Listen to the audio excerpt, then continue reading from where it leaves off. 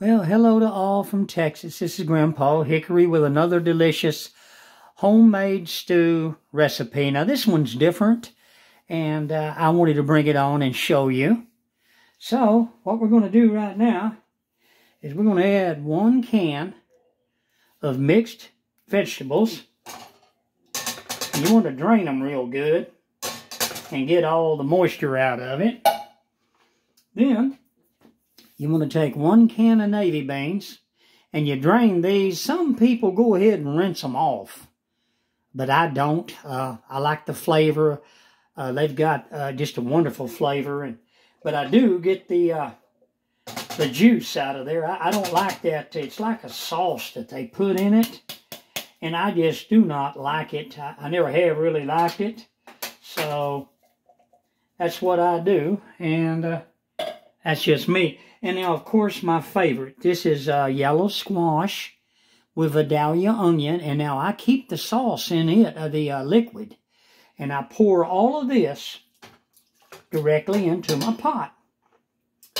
I see it's got some zucchini in it, too. Huh. That's good. I like zucchini, too. But I was hoping it'd be straight yellow squash. Now, what we're going to do now is we're going to add our garlic. It's minced garlic, and I love this stuff. I use a lot of this, as you can tell.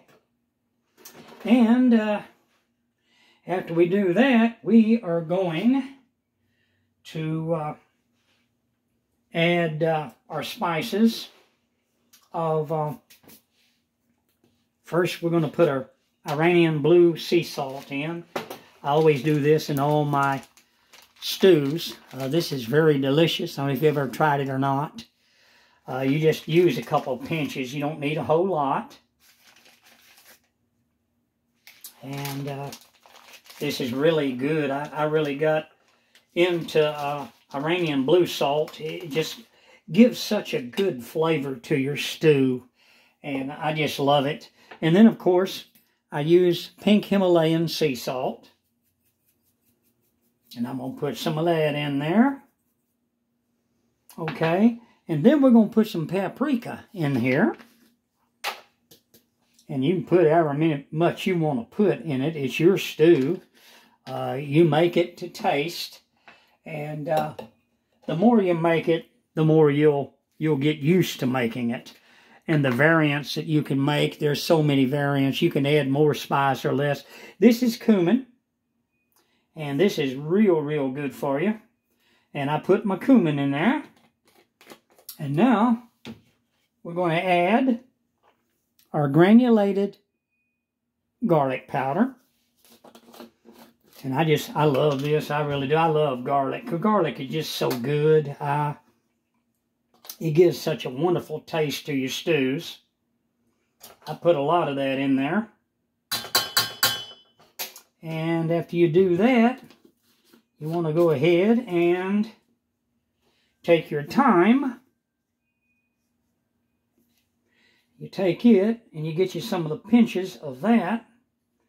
And I'm going to kind of scrape some out like that. And you don't use a whole lot. You just use just a little bit, but because it goes a long way. A little bit goes a long, long way. Kind of like a bit of honey. Okay, and this is oregano leaves. Now, I love this. I love oregano leaves. I got into this from the island of Crete. A lot of people there, they use a lot of oregano leaves. And, of course, I use basil leaves also. I put some of that in there. And after you do that, you want to take your Italian seasoning. I put this in every stew that I got. It is so delicious.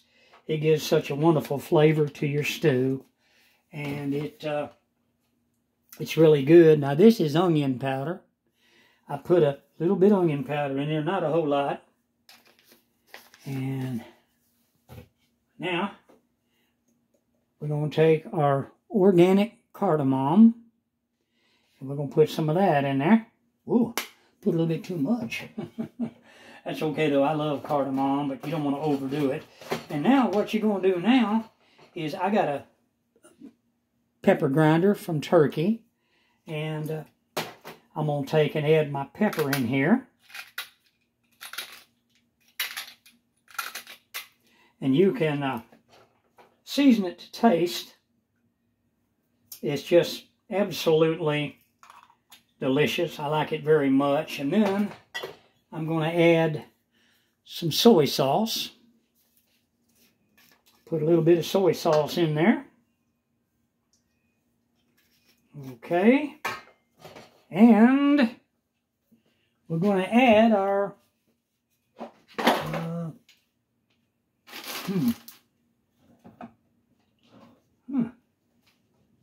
Well, hang on one moment. I got to get my canned chicken. I forgot my canned chicken.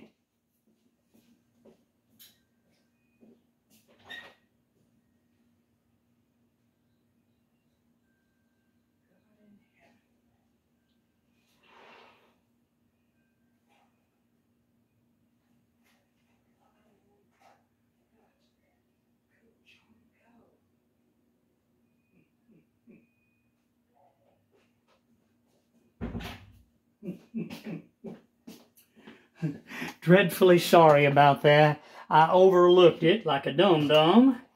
I thought I had it right here, but I didn't. I had moved it, and when I did, I didn't put it back. Have you ever done anything like that? I do things like that. Hey, I'm 72 years old, so you know.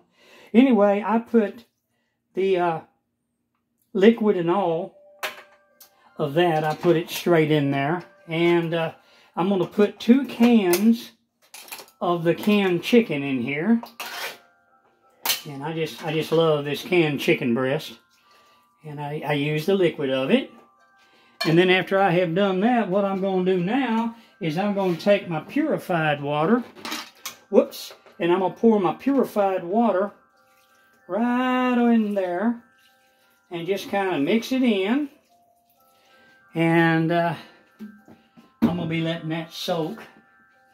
Now you take your wooden spoon and just kind of work it in a little bit at a time. You don't do it a whole lot. You just work it in just a little bit, like that. Then after you've done that, you put your heat on extreme low. I've got electric oven, and I put it down below the low. I'm going to have to add some more of my purified water to it.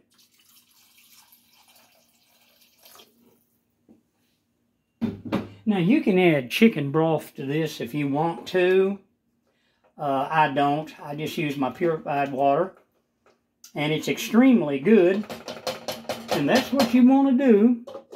And now after you make it, what you want to do is you want to take your extra virgin olive oil. After you get a bowl of this, then I add a 1/4 cup of olive oil to a big ceramic bowl that I've got, and with my stew in it. And that's what I do. I eat it like that. And this whole pot here will last probably 3 days, sometimes 4. But it's extremely good for you, and it's wonderful. It really is. It's wonderful. Now, also, I kind of got ahead of myself. You got to add your organic turmeric powder. This is very, very important. I use lots of turmeric in my stews. And I like to put my purified water in. And then I put my turmeric in. And I use lots of turmeric. Turmeric is very anti-inflammatory, and it's extremely good for you. And that's what you do. And I'm going to let it sit like that until it kind of just lightly bubbles. And then I'll stir it in some more with my wooden spoon. Hey, listen, I want to thank you for stopping by. And I'm asking you to please hit the like button. And I'm going to invite you to subscribe to my channel. I have more recipes. And you have a wonderful day. And I'll see y'all on the next video. Goodbye from Texas. You have a wonderful day and happy eating. Try this stew. You'll like it.